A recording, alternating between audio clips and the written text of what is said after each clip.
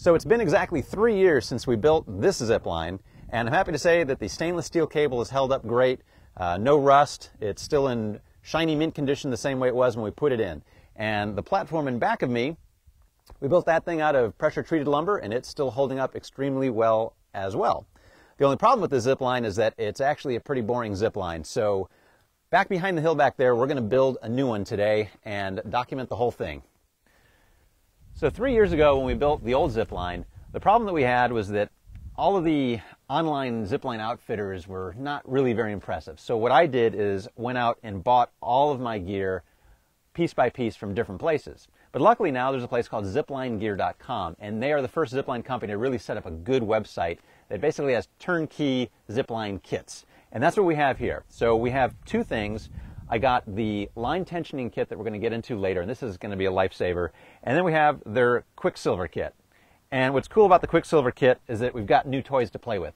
So we've got the handlebar trolley, we've got the hanging handlebars, and we've also got the wooden seat, all of which should be pretty cool. And when all the stuff came delivered from ziplinegear.com, it was awesome. It came in a fantastic package. It was really neat. These guys did an A-class job. So our new zipline here is going to go from the tree all the way in the back there. We need to do some clearing. All the way down, across that ravine, and up to this tree right here. So our next task is to pull the line out, the whole distance between here and the top of the zip line. And now that we have the line laid out, the next task is to put the harnesses around the tree. So we're starting with the prefabricated harness that we got from ziplinegear.com. It came with the kit. And we're also using our wooden blocks. These are the same kind of blocks that we use with the old zip line. It just keeps it so that the line does not dig into the tree. And so now we attach the turnbuckle to the harness, one end of it at least. And now we go ahead and attach the looped end of the galvanized line to the end of the turnbuckle. So now we're up at the top of the zip line where it starts, and the next goal is to take our line that we've dragged all the way up here and connect the other end to this tree.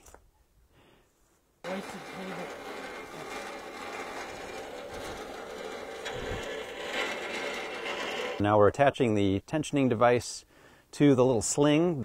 All right, so we're connecting our little cable hook there.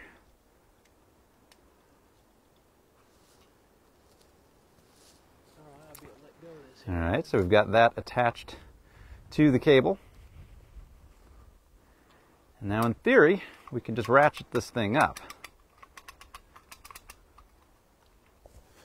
Okay, we got everything kind of hooked up, so our next plan here is to actually permanently attach the line. So we wrap it around the tree and then attach our three little U-bolts.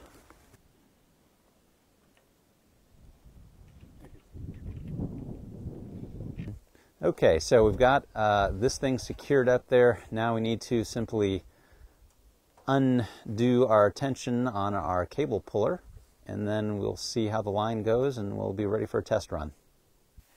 Okay, so we're about to take the first run down the line. I might get killed.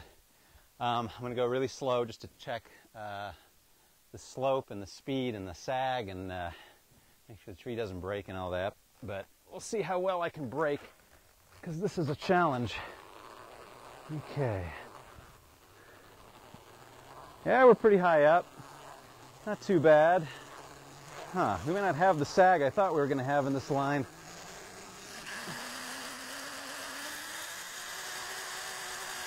Yeah, that's high up.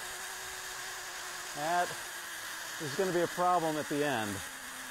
Our next test run did not really work all that well. We were still going way too fast even after we took out some slack in the line. And we basically decided that our end tree, we really put that line on too low. So our next plan is to go ahead and raise that up about 2 feet, and that will probably take care of the speed problem.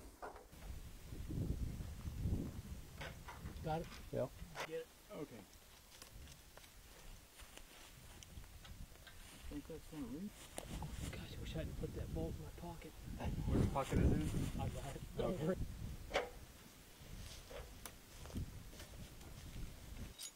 Say if you can hook it on this other end. Oh, I see.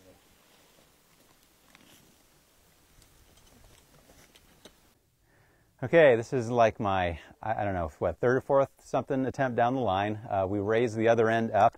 We did not adjust the tension whatsoever.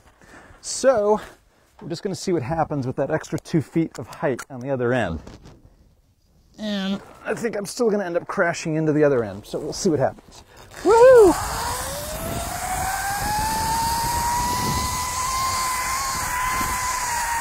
Whoa! That isn't bad.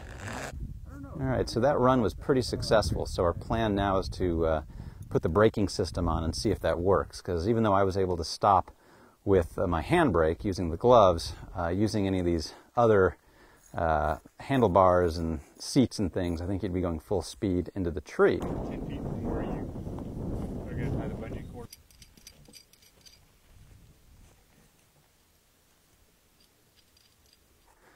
So now we got our block, and it's been tied up to our bungee, and we're attempting to tie the other end of the bungee to the tree.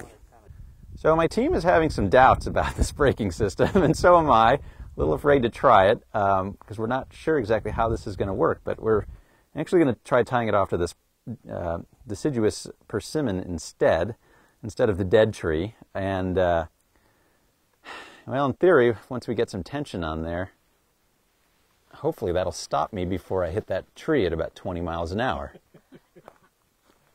Okay, here we go. I'm going to attempt to have the bravery to do this at full speed.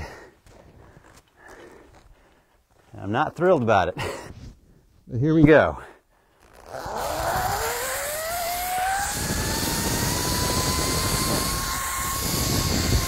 Oh, she's too fucking fast, man. Whoa, shit. Okay. That was terrifying. Full speed, almost. I had to brake at the end because I knew I was going to hit that way too hard. But I think with a little bit of tweaking, we got it. I'm too afraid to really do that again at full speed, so Michael's going to go and see what he thinks.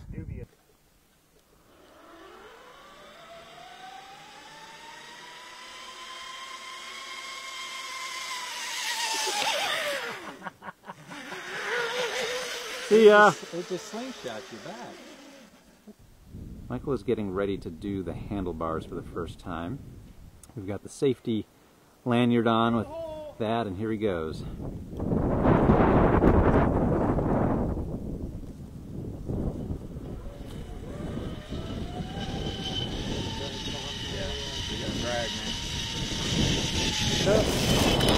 Whoa!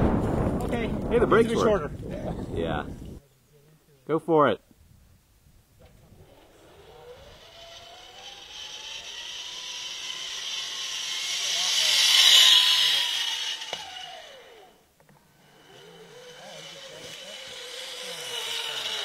See you back top.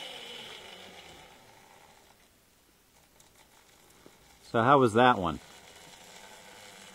It is completely scary when you get close to that brake and you're still wondering whether it's going to work, but I never touched the tree. Well, that's good. So it actually worked pretty well.